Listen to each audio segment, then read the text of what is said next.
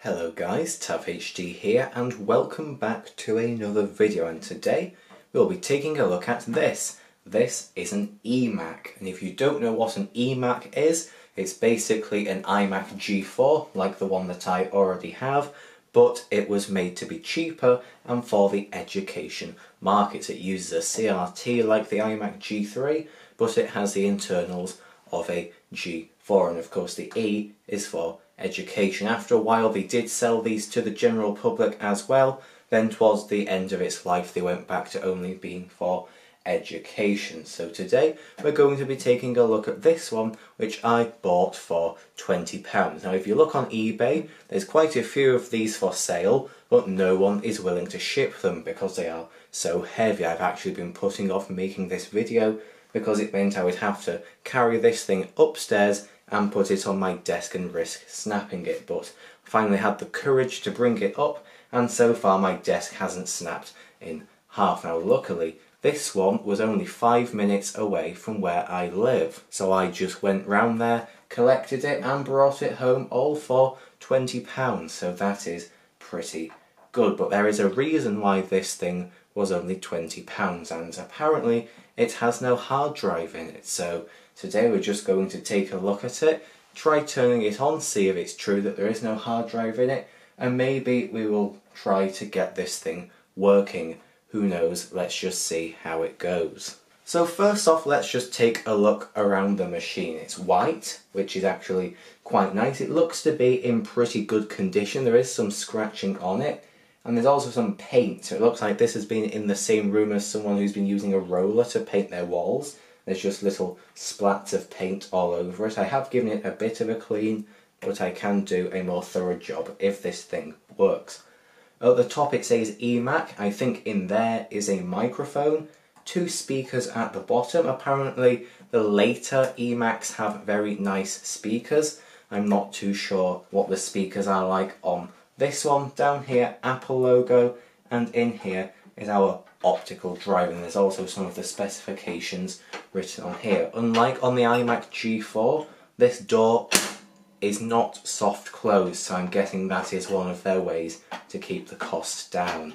Just taking a look at the inside of this door, I will overlay a picture. We've got the serial number and we've also got the specifications. So it says 1GHz G4, 256 megabytes of RAM, 40 gigabyte hard drive and a CD-ROM. The fact that this is a 1 gigahertz model means that this one is one of the models which was sold exclusively to the education market, and that's pretty cool. So at some point in its life this has been used in education. I think I would rather have one of these ones than one which any randomer could buy, because this is a proper eMac designed for education, so I think that is pretty cool. This display I think is 17-inch 16 viewable.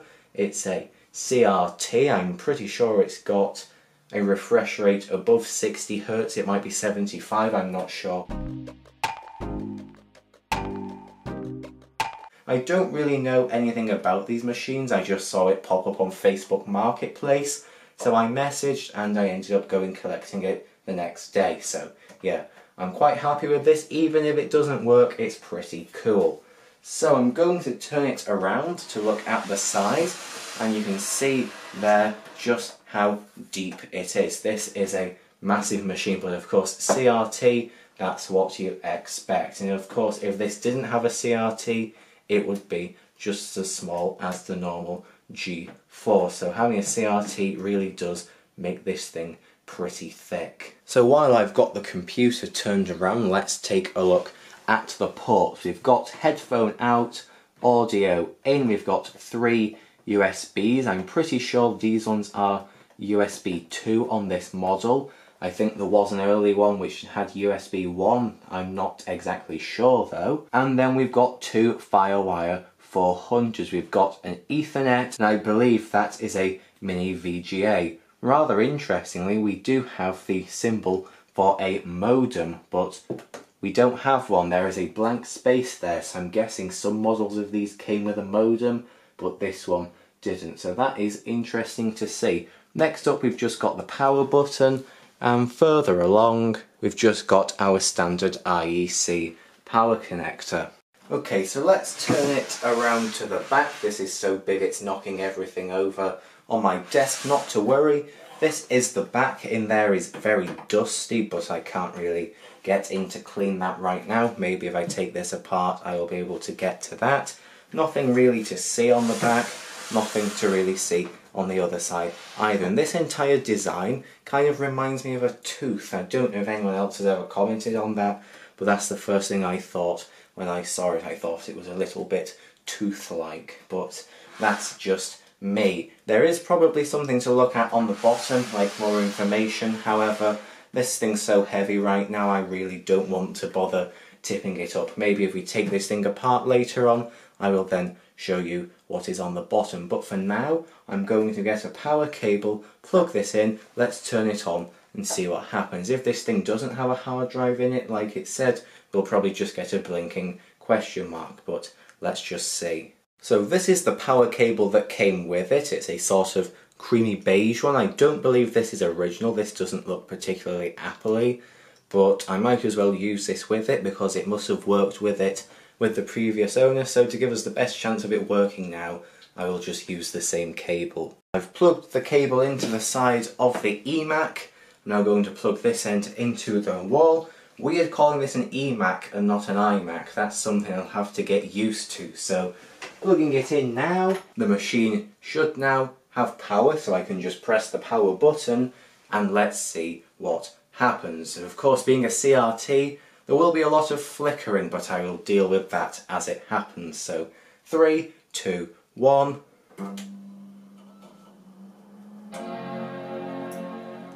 Got a nice bong then. And we've got an Apple logo. So is there a hard drive in this? If we get a spinning wheel, I think it will be trying to boot off an operating system. There we go. I think there's a drive in this thing. I don't know why the previous owner would have said there wasn't. If there is, that's rather interesting. So let's see if anything happens. I've not plugged in a keyboard or mouse because I wasn't expecting anything to happen.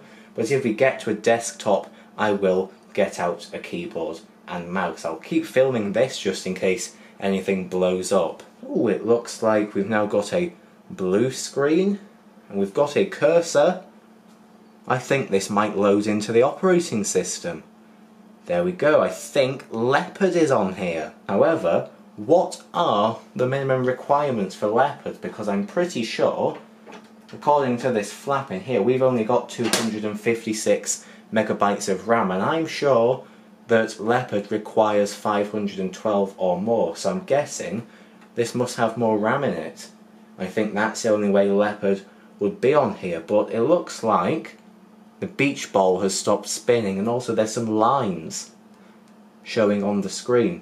I don't know if you can see those or not. Hopefully you can see those, but there are some lines going across and it looks like it has crashed. So I'm going to connect a keyboard and mouse just to see if anything happens when I do that, but looks like we've frozen.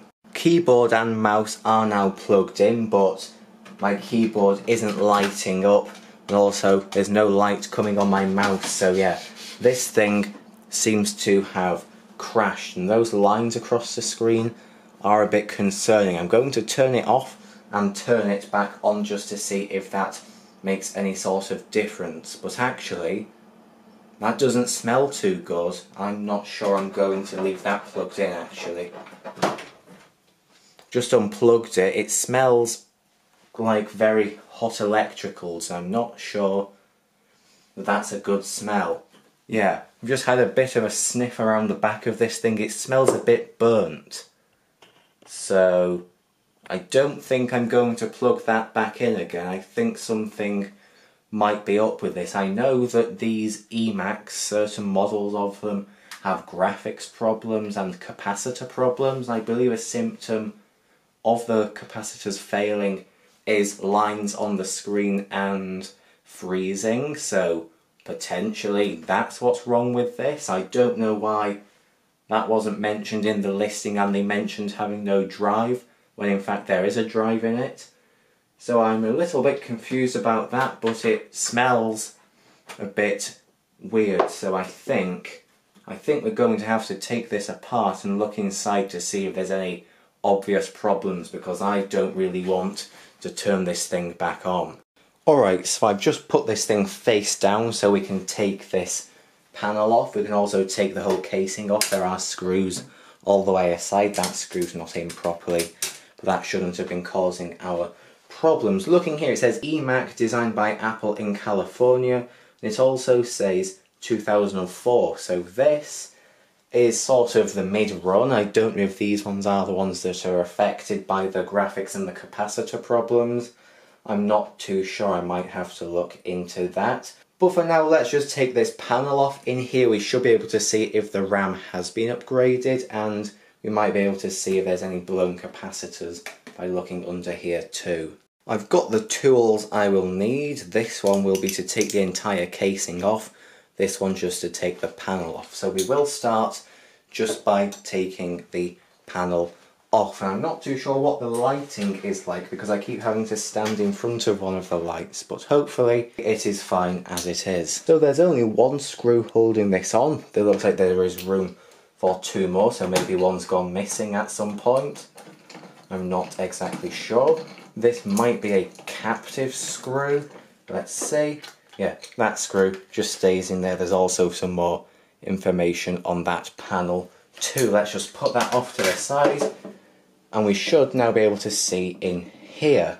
Now, this isn't standard, this little black box. I wonder what this is. This is a fan mate.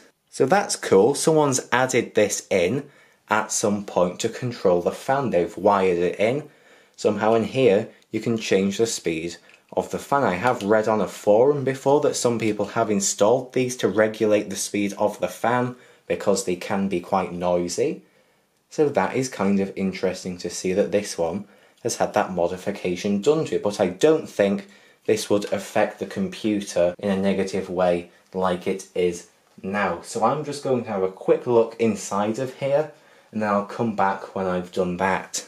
Okay, so I've just had a quick look in here. I can't see anything that is blatantly wrong on the board. I'm pretty sure the internal battery is dead because when it did boot up it did say that the time and date was wrong. But there are 2 sticks of RAM in here. I've had a look. The top one is original Samsung RAM, and that is 256 megabytes.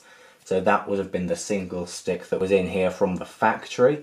And the bottom stick is actually from Crucial, and that is a 512 megabyte stick. So in here we've got 768 megabytes of RAM. So that is how it is running Leopard. If it only had the standard RAM, it would probably be capped to Tiger. So pretty cool to see that someone has spent some money and time on this thing, upgrading the RAM and also putting in this fan controller. But can't see anything wrong in here, so I think we're going to have to take the whole casing off. So to take the casing off, I will be using this. There's screws all the way around. I will just start on the side that is closest to me.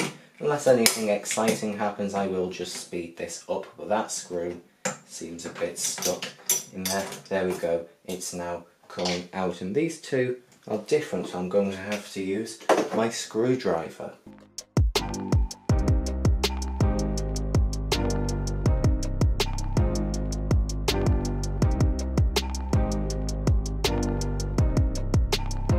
So that took longer than I thought it would because I couldn't really get round the back and I couldn't be bothered moving it. I had to struggle to undo them with my fingers, but now they are off, we can take the casing off. Now if you are, for whatever reason, following along at home, you can't just pull the casing off. You've got to disconnect the power button. There's a little connector on the back of it and you've got to somehow get your arm through and disconnect that. So I'm just going to go in there and pull out the connector.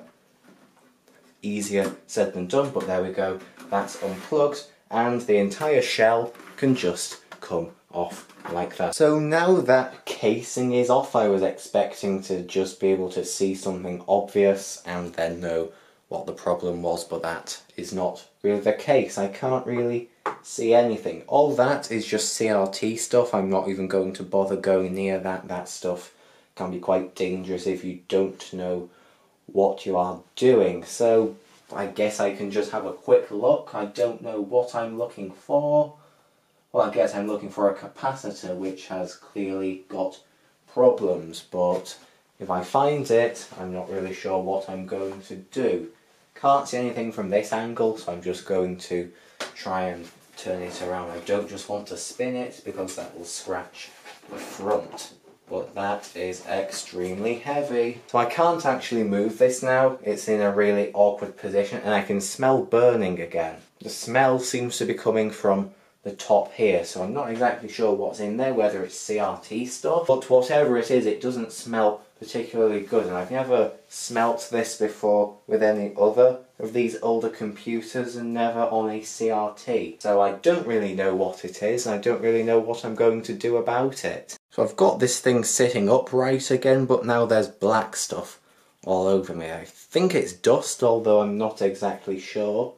This thing is quite dirty inside, but there's no real point cleaning it if this thing isn't going to work. I've had a look, I can't see anything that is obvious. I guess I can try and do some research to find out what parts in here do commonly fail, then I can try and look to see if that's what has gone wrong here. So I've just had another look inside of the machine, right down in there, to see if I can see anything.